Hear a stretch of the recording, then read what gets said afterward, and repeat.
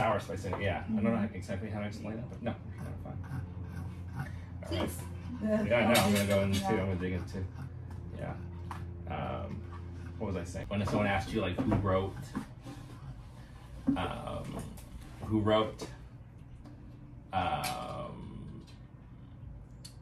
the Bible, and how it's like many different people. Yeah. And I would say that was like the cool part of it, because like it all kind of like sets up and pays off, but it's written by like different people over thousands of years. And that to me is like brings me more like the fact that it all just makes sense versus like, you know, if one person wrote it or whatever, it would be a different situation, you know. But I think I think maybe some people like that only one person wrote their religion. That's great, you know what I mean? That's like what.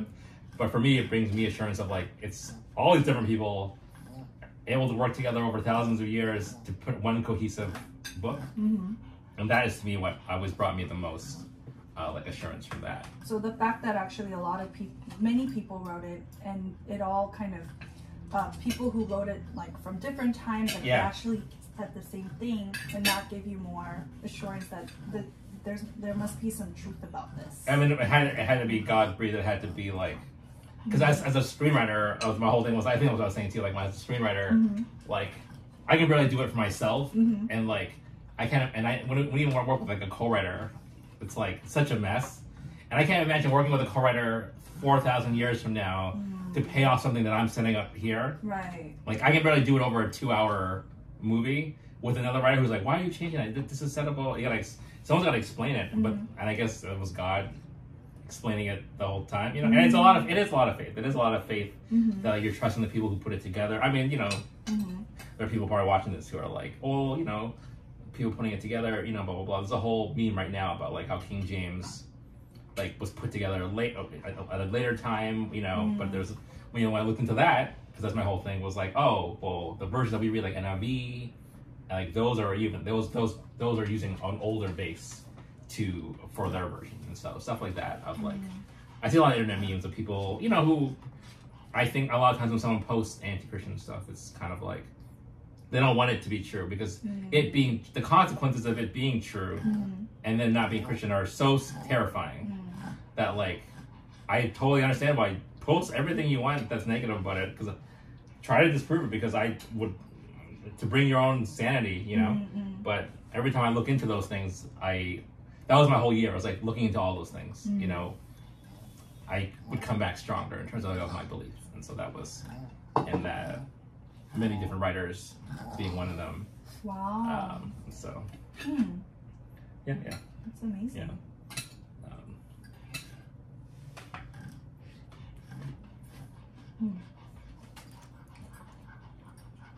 Did you have like personal?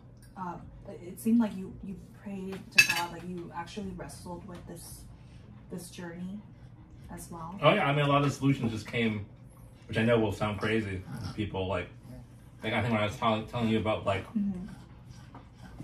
you know, for a long time, the final section in Mark being potentially written later. Yeah. And that section being the resurrection of Jesus, and then that also Mark being, sometimes people say maybe it might have been the main source for the other Gospels. And so if the section that talks about Jesus coming back is in question, right?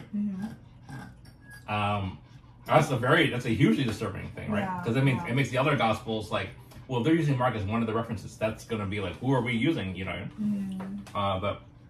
And it was like through prayer of like figuring out that like, well, it means that all the other stuff that's going on here is true, right? All like if we can find the two sections in Mark that are like, hey, this is not what was probably written in the beginning, and then but everything else is. And so if a lot of people which they will kind of call out, you know, people who use like the Bible to prove the Bible, you know what I mean? But those sections that we use, like using the Bible to prove the Bible's truth, you know? Like when I was telling you earlier about like how Paul's letters were written even sooner than the Gospels. Yeah. And how like there are people who are still alive in those letters who he's referencing to like, hey, like if you want to prove it Jesus, talk to so-and-so, they're still alive, you know? And to know that like he was saying that fact back then, and to now know that like had that been added later, that was that would have been not in there, you know. Russell was like, so it's cool like that stuff to know. Oh, that's always been in there, and those letters were written even before the gospel, and so they were walking around a world where Paul's talking in a world where people are saying, "I saw Jesus," and also Paul exists in a world where people are saying, I saw Jesus come to life after you know death." And so unless there was a mass hallucination, which is what people say, you know, yeah, and then you fold it in with like there's enough even like atheist historians who are like there's enough evidence that Jesus was around, right? And so now that we have even atheist historians saying, okay, there definitely was a guy named Jesus walking around doing stuff. Right. So we have that fact for sure, right? So we know this fact pretty strongly. Obviously, look, historians can be wrong, whatever, but like if we're basing it off, we gotta base it off something in the end. We gotta base it off some fact. So like, you know, we know for sure Jesus is around. And it's cool that when you know people say, well, there's 4 different gospels and there's all different things. It's like, oh, cool, we're trying to cover all these different facts. It's almost like it's cool that there's more people trying to cover the same story, which actually I think, and all 4 different writers coming to the same conclusion, which once again, like, oh, cool, like people are studying, and they're finding the same information. You know, obviously there's a chance that they're all just rewriting Mark, but I don't think that's not what it feels like. And that's why some of them are so different, you know, and Mark is so like to the point, you know what I mean? And so, so we know Jesus is around. And then through Paul's letters, we know that like he's referencing people that like, hey, so and so existed, you know, who had seen Jesus. Go talk to so and so.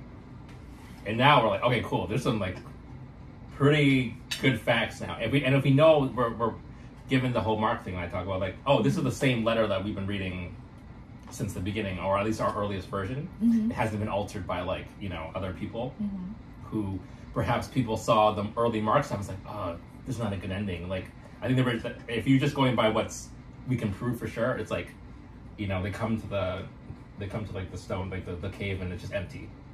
It's kind of actually more of like a cinematic ending of like, and there's no Jesus, you know, like, oh no, he's alive, but and so there's definitely maybe some people, and I'm not, you know, I'm not a historian, so like don't quote me, but like we need a better ending here, you know, and to know that they added like, oh, then Jesus came and blah blah blah, you know. And whether that was added because the other gospels had fact in it, but it was cool to be a Paul saying, look, these guys saw it. So that becomes like, so there are people then who are saying they saw Jesus come back to life, and there's enough of them that like now, given the fact that we know that was written in there, and that goes back to all of our earliest versions, we can now trust that like there were people at least claiming at that time. So we know Jesus. So we factualize. We know Jesus existed. Whether he was doing miracles or not, you're gonna have to trust the Gospels. And so if you're a like skeptic, you can't. If you're a skeptic, you don't have to trust it. You know what I mean? If you're a skeptic, you don't have to trust it. You're just saying that well, someone written about the Bible. But we know Jesus existed, and then through Paul's letters, we know people saw him come back, and the whole thing is based on whether he came back or not. You know, even if you want to like dismiss everything, if Jesus comes back, then he's God. That's the whole thing. If he doesn't come back, then this whole thing doesn't matter, right? So the whole thing's based on whether we can prove he came back. And obviously, we'll never really fully. I can't present like because if we did that, then you really have no freedom to choose Christianity. Because you had evidence. I mean, if Jesus is walking around, then you have to begin. And Jesus says, "Yeah, Jesus walking around today." Even then, I feel like people could be like, I mean, you look like my dad, or like, you know, you look like you could just like do some miracles on Instagram. You know? No, exactly. I mean, he would be on social media doing it's Instagram. Like doing TikTok, like okay, like heal the blind. Let's see. He'll heal and people will still be skeptical. You know, and be like, oh, this is so CG. Like I could totally, I could tell that he could see, and he's pretending like he's blind. You know, like. Well, and that's exactly what the Gospels were like too. It's like all and we'd probably be like Christian writer or whatever. I mean, not to like highlight anyone, but it would be like that's not really Jesus, guys. You know what I mean? It'd probably be like the super Christian, you know, half. I don't know what the proper word for them is, but like because he's calling out you know, he's calling all the hardcore Pharisees the whole time in the gospel. And so like it probably would have been them, if he came back today, it would probably be them, you know, people who were taking advantage of people through, you know, using the church to fund their private jets or whatever they have to call out certain people. But they'd probably be not, they probably would, I don't know, they would see it. Maybe they're so blind to it, you know. But I'm not making any kind of official statement on that. I'm just more like, you're right, today would be an interesting, more, that's more my creative brain, like. What would it look like today? I don't really understand, so I'm not making any judgment for sure. To explore.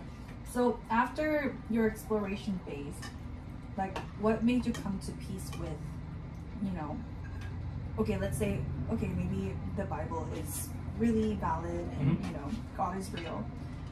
What made you feel like you should, you need God in your life? You need the Bible in your life. I mean, this business was like impossible. So I think it's easy to be a Christian when like so much of your life is freelance and you're just begging God for help and he shows up. I definitely had days where like the money I needed arrives the day of whatever, you know. And so I do come from like a good family where like I would never really be homeless, whatever. But like I don't know, it's really, it's hard to explain. I think that book Case for Christ does it well. That there's all these people experiencing God. Like the ultimate proof of like Case for Christ is all like, here's all this information that proves Christ is real. But the last chapter is like, look at all these people who are experiencing God, you know? And I really can't tell someone what that is like until they're in it. That's true. Until they're like, you know, praying a lot, Bible studying a lot, you know, in the Word a lot. It's like the ultimate proof I cannot bring to you until you know it when you're experiencing it. You're like, oh, and I can give all the facts, whatever. And like, you know, unless Jesus shows up, you know, even though people will still disprove it, but like, the freedom is like, it has to be kind of a mystery, because if it's not, like my non-Christian friend said it too, like, if it's ultimate proof that Jesus exists, then you don't have free will anymore. You have to choose, because like, if there's like, here's the door to hell, you know? Right. Everyone's going to be Christian tomorrow, you know what I mean? Oh, hell no. Yeah. Wow. You know, Jesus is bringing up people from hell, that's not real. But like, you bring up people from hell, look, interview this person who's been in hell, he says it's real, you know what I mean? You would have no choice anymore.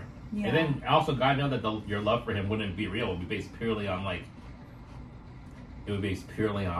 fear of, you know, of like going to hell, you know, which I know is for a lot of people, that's their kind of first start, you know, and I will admit that too. Like, that's kind of my first instinct. Like, oh, well, I don't want to go to this hell thing that I'm being taught as a kid. And so. Wow. Thanks for sharing. Oh, wrong. I guess like just to end this impromptu talk. If God was here right now having our meal together, what's one thing you would tell him? Or, thank you for everything. Wow. Yeah. That's and amazing. Thanks for everything. And thanks for showing up too. That's really cool. Now I don't have any doubt. Yeah, that'd be great if you showed up. Right? Yeah, I have no doubt. Kind of is. Yeah. That's great. I'm choking now. It's like, oh shit. I am here. Let me I'm here. Yeah. I've been here. Yeah. I've been here. I've been listening. here. Yeah, I know. You're right. That's funny. Yeah.